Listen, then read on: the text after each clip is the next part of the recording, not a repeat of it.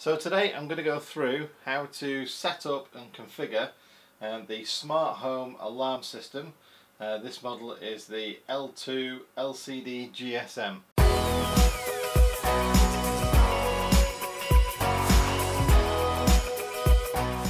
Okay, so it's kind of a little bit developed from an unbox system, so it's more of a setup than an unboxing and a setup. And basically it's a wireless home alarm system that's got the ability to text you and also ring you if the alarm's going off, but also to give you remote confirmations of the alarm status. It's all wireless apart from the fact that it needs to be plugged into the mains power. You get some wireless door contact or window contact sensors. You get one with this in its box. You get a PIR, again that's wireless, and you get one in the box with it.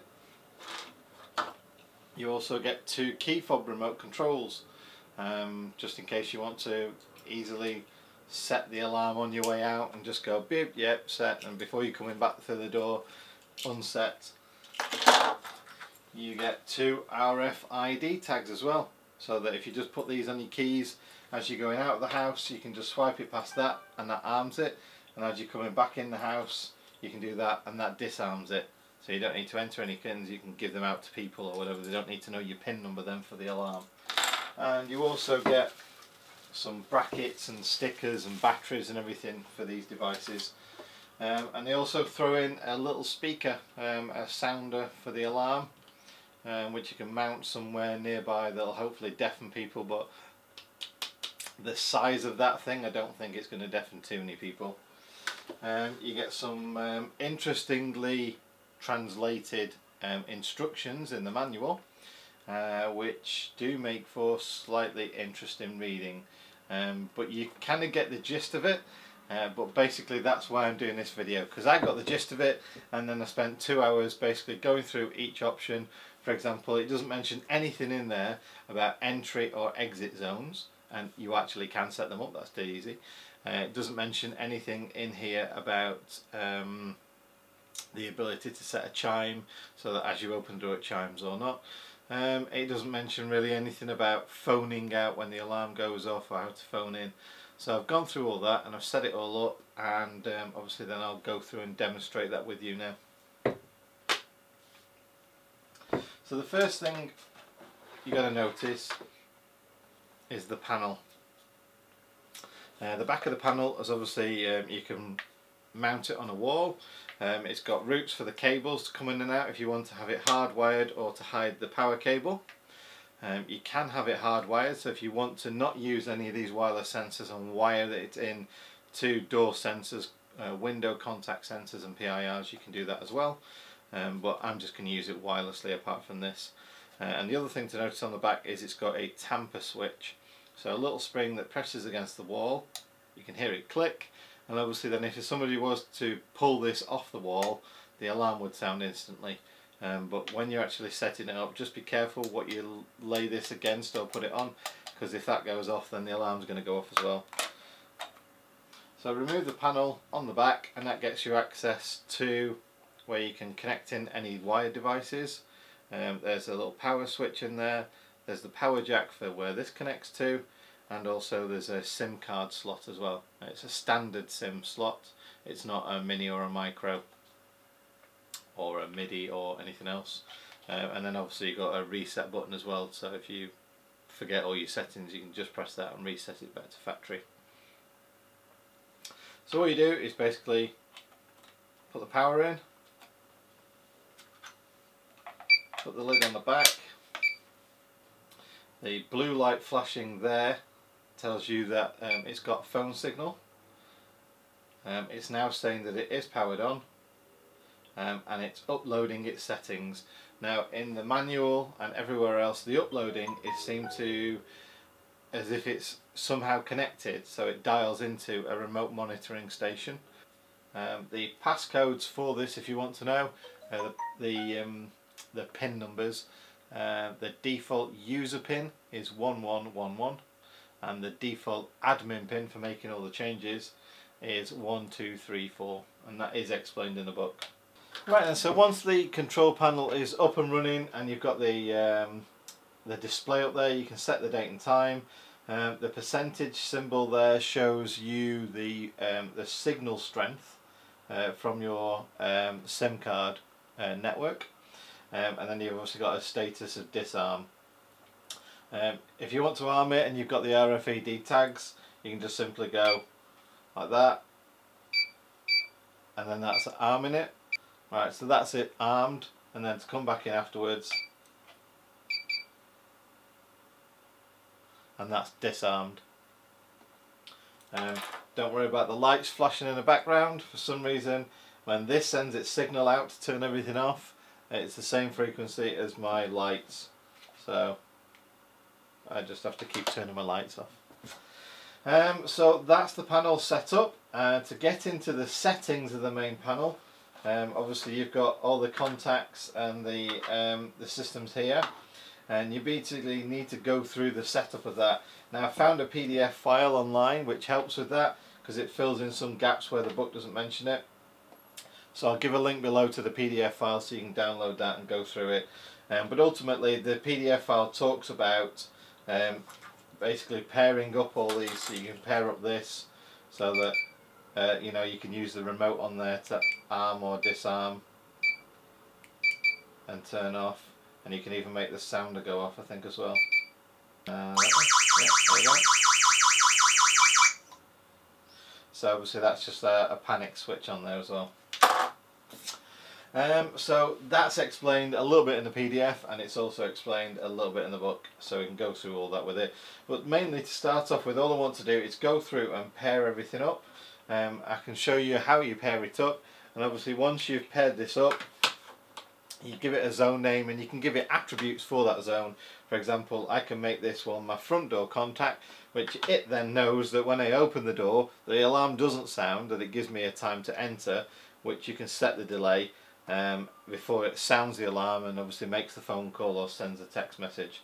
And then I'm going to write on the back of each one of these so I know what they all are, so that when I go and place them around the house, when the alarm panel says the alarm's going off and it's the back door, that it is actually the back door and not just that I put this on a window upstairs and someone's opened the window. So go through all the setup of that, and then basically from that point on, it should just be a case of sat here, lay the panel down, do that, and then just demonstrate how the alarm will actually sound as everything's set out. And obviously you don't have to have the SIM card in the back there, that's entirely up to you, but I just think that's an absolutely fantastic feature, just to get an update from the phone to say yes, it's done that, yes, it's done this. It's a very simple thing to do it.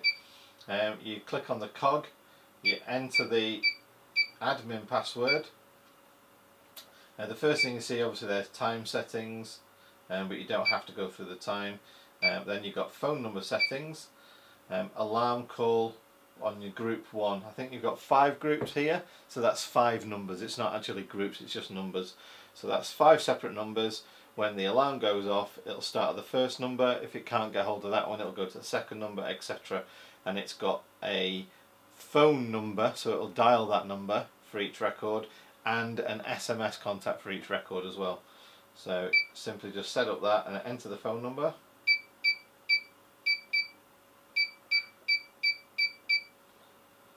Press OK, and that's it. Press the arrow, which is number 6 key, to go right. Oh, to go left, sorry, because we don't want to go back that one. So phone number settings, alarm call, we've entered that one, so we can go back. Phone settings, alarm call group 1, alarm SMS, press enter, and then we can enter the phone number for that one. And then if you wanted to add more numbers in there, then you can add those as well, but I'll just leave that. And then again through the number you've got SMS settings, the SMS phone number, and you can set an SMS alert so that every time it's armed and disarmed, it'll send you a text message.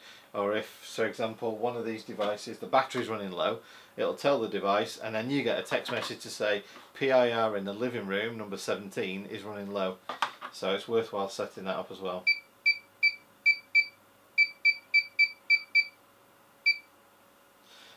You can ask it to let you know when it's lost AC power and it's come back on again. So yes, I'd like that. when the arm or disarm function is used on the alarm. So yes, because if I'm out of the house and the alarm's either disarmed or armed, I want to know who's done it, so I'd like that set on there. The low voltage on the devices, I want to know that one. And also when the sensors go off, I want to know that as well. So that's it in there. The recording is a recording of you if you wish it to, so you can set your own message when it rings you to say the alarm's going off. You can have a voice recording on there, and obviously it's your own message, however you want to do that. I've left myself a message that tells me to, you know, obviously sort something out because my alarm's going off at home. Going through the message, you've got an arm delay, and the arm delay I've put down as 10 seconds. So after I've armed it, I've got 10 seconds to get out of the house so that nothing else is moving, and that's it, stayed on. Then you've got an alarm delay, and basically what this is obviously a delay before the alarm goes off. So as you enter the zone that you've told it you're going to enter through to get to the panel, it will give you this amount of time before setting off the alarm. So for example, I'm going to tell this that it's the entry and exit. So when this is opened, I don't want the alarm going off straight away. I want 10 seconds or 15 seconds to get to the panel to enter the code. So to clear it, it says 10 seconds as default. To clear it, press the back key twice and then 1, 5 and OK. My panel is just in front of my door, so 15 seconds lets me put the shopping down or put a bag down and then get to the panel. Or obviously I can use my RFID or the blipper if I've got the blipper with me, you know. Or if I really want to, I could, before I'm outside the house, I could get my phone and text the alarm to say alarm switch off, you know. Or I suppose if the very worst thing happened, I could get my finger and put in the code and turn the alarm off. But 15 seconds is what I've got on there. Obviously that's got a delay in the settings app there that's come out. So those are the delays and the alarm delay on there, 15 seconds. The siren settings, like I say, depend on which zone number, you can set the siren differently. So you can have it sounding on one but not sounding on the other one. So for example, if you've got a pet in the house in a certain room, that you can just ignore it. If it goes off, it won't make a sound. It's entirely up to you, but I'm just going to leave that alone. Tone settings, arm and disarm tone. Do you want a tone for the panel to confirm that it's armed and disarmed? Yes, I do. So I'm going to go for on that one. And do you want it to beep as well? Well, you know, why not? If I'm having one, I'll have the other one.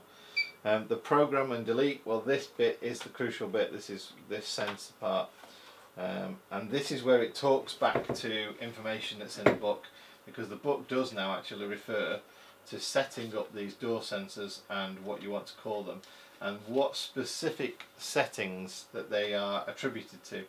For example, they're supposed to go on a certain range, and it's got a range book in there. It tells you that they are supposed to be the zone number for a sensor, PIR sensor, is between 21 and 30. So you go into here, you tell it what zone number you're setting up, and it's between that and that. So basically the door sensors start at 11 and the PIRs start at 21. So let's set up the door sensor for one. So we go into settings, put our pin in, obviously then we're going to go all the way down to program and delete. Yes, zone number, obviously you want to delete those in there, and again it starts at 11, so this is going to be the first one. I want that to be zone 11. I want to program it, and now it's going to search for it, so you need to pull it away, put it back, pull it away, and it's seen it now. You've activated it, so it's seen it, it says success. So go back into that one again, program zone number 11, press enter. Zone attributes, that's the section I wanted to get. So now the panel needs to know what this is. So we go to zone attributes, clear that, enter number 11, press enter. and we want to tell it yes, it's active, so make sure that activate is on and not disable. Now defense line, so defense line is 1 on this one, so we click OK. We tell it it's a door sensor, and therefore that the alarm delay should be on. Do we want a chime so that every time we use it that the door chimes? Well, yeah, because it's a door sensor. Is it a smart sensor? No, it's not a smart sensor. So we click OK and then we're done. So if we come out of that now and we come back all the way, now that says obviously it's all set. If we move that now, so it makes a beep like the door's opened and it says 11 door sensor. Right, so just to demonstrate now what we've done, I'm going to put that back there. I'm going to set the alarm, and then basically the alarm will make a noise here and it'll make a phone call here, and obviously that'll prove how that works. So to set the alarm simply is just press the arm button. You get the beep again to say yes, it's armed, that's not a problem, it's going to start beeping.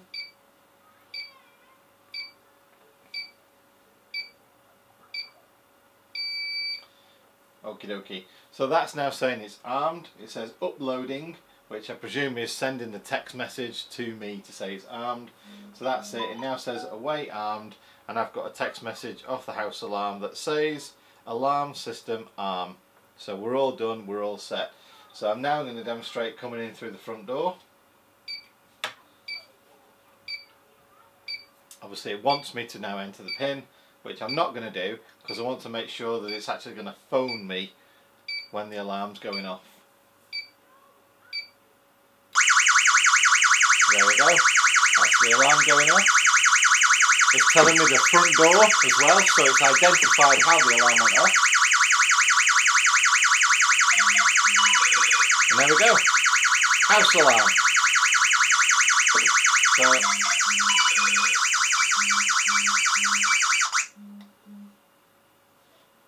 and we get flashing lights as well. Woohoo! It all worked fine. That's so annoying. Right then. So that's basically the concept proven now, is that the alarm's set up. Obviously I got a text message again then that says the alarm is now disarmed.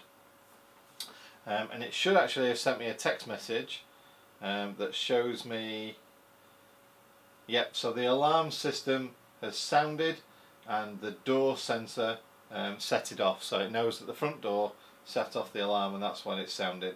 It'll also let you know about the tamper circuit at the back, and it'll also let you know whether the alarm is on or off. 2-1, OK, program, set it up once.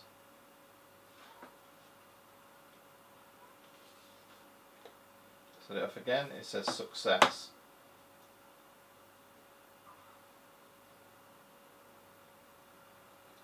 So click OK and that's it done. Go back, zone attributes, zone 21.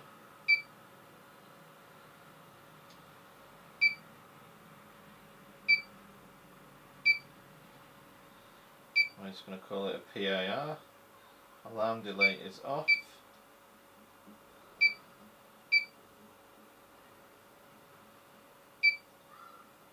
Zone chime, I'm going to put that to on, and at least I can test it then.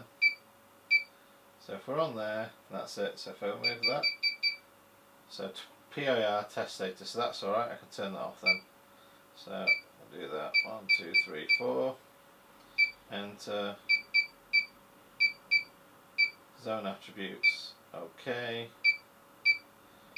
21, I'm going to change, yep, that's OK, that's OK. I don't want a zone chime on, so I'm going to do it off on that one. That's OK. So we're done there. Come back out and set the alarm.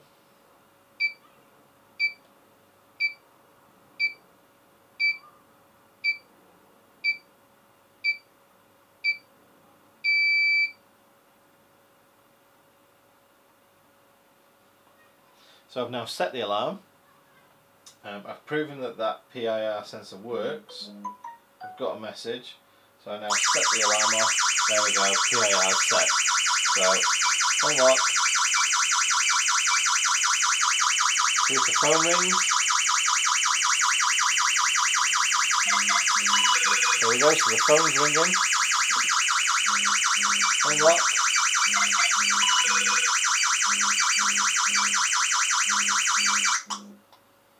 And there we go.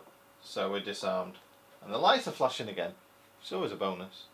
Okay, so that's us set up now. So the other thing I want to work out, if we go back to normal mode, is the house mode. So if we go to house mode,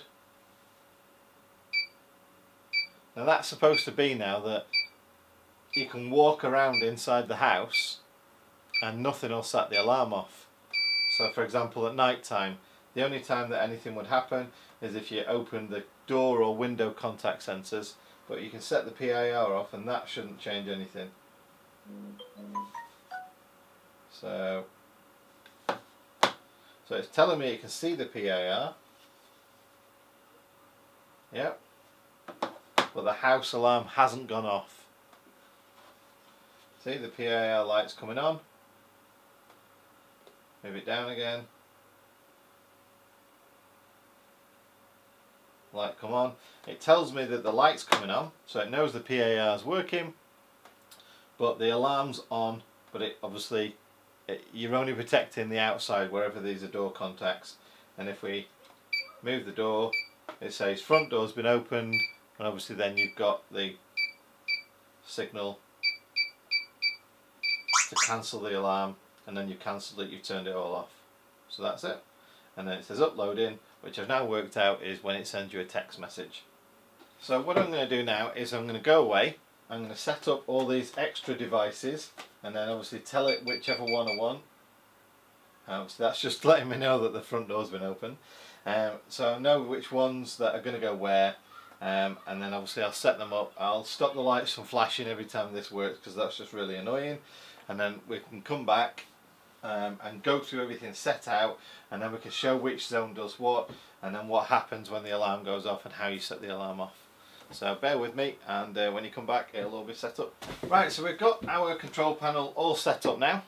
I've got a camera up there which is recording, I've got a little another GoPro I can show that way, but essentially I want to run through everything now to make sure that it's all working as expected.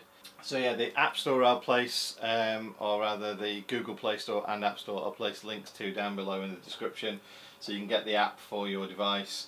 And the app's just basically shortcuts, sort of makes it nicer and easy to use really.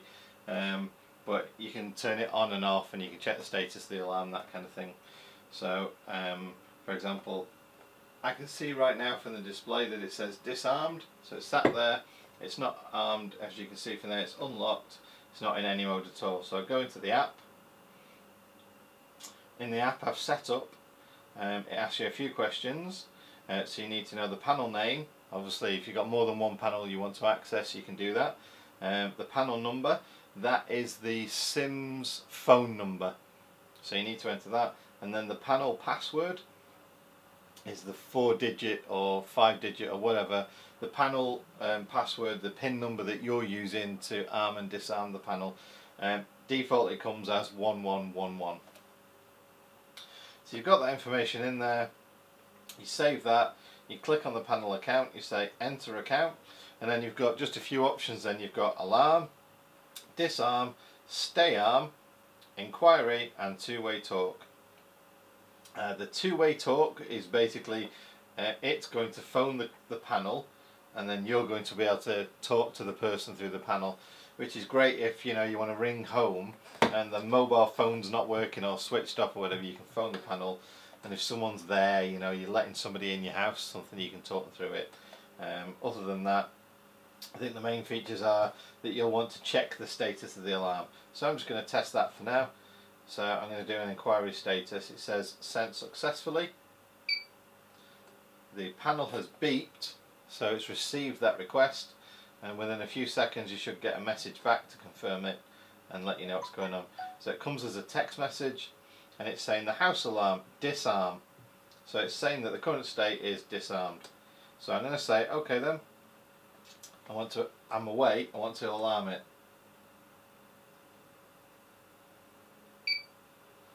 and there we go, the panel's beeped again. So I've told it to arm itself, the panel's beeped. I've got another text message to say arm okay. Now yeah, my arm's fine thanks. What it means is the alarm is armed. So that's it, perfect now. You get a secondary confirmation email to say alarm system state is arm. So that's it. So all you really need now is that's it, it's all done and dusted. Obviously you can disable it the other way around as well. If say the kids are coming in and they've forgot the pin, or you know, somebody like a neighbour wants to enter your house because something's gone on, they've got a key but you've not given the alarm code, because sometimes your alarm codes are the same as your credit card pin or something like that anyway. So for example, that's the case. So your neighbour sat outside your house, right, okay, yeah, I want to go and check in, can you please disable your alarm? So you hit the button, it says sent successfully,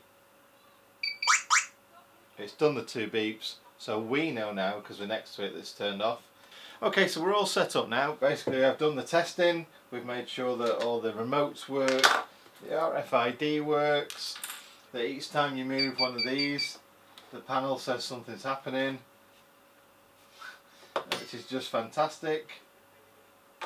All I need to do now is obviously get the panel set up, put it where I want to in the house, put all these there, change the batteries for obviously the proper batteries, the longer lasting Duracells, fix everything up, put it on the wall, and we're done really. That's about as easy as it is. So I'm really sorry that the manuals are a bit basic, but I hope that I've filled in the gaps and explained things a little bit more. So if you do have any comments or questions, obviously ask them below, and for everything else like the online user manual, there's a link in my description below where you can get the PDF, which does explain a little bit more than the book, but not a great deal unfortunately. But hopefully between the book, the PDF and this video you get everything you need to know about setting it up. So thank you very much for watching. Please subscribe if you like the video. Also give it a thumbs up if you found it useful, and I'll catch you soon. Thanks very much. Don't forget, you can subscribe if you really want to, and you'll catch up with all my other videos and get an email every time I produce a new one. Take care. Bye.